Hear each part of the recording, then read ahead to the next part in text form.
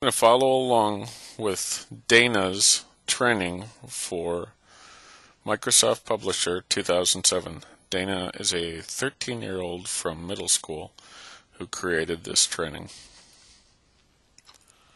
Double click on SofTutor. I'm going to type in the search. And follow along with Dana. Click on Microsoft Office Publisher 2007.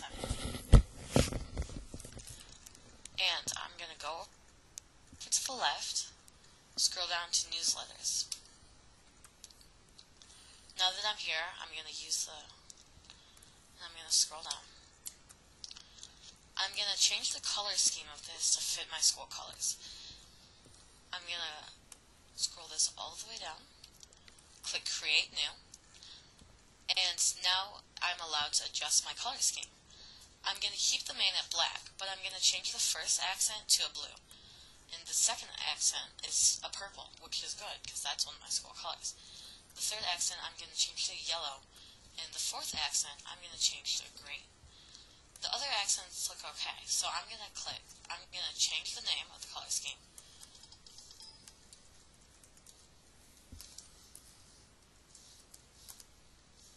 And I'm going to click Save. Now over here, it shows you what your newspaper is going to look like. I'm going to click Create, and they give me a pre-made newspaper.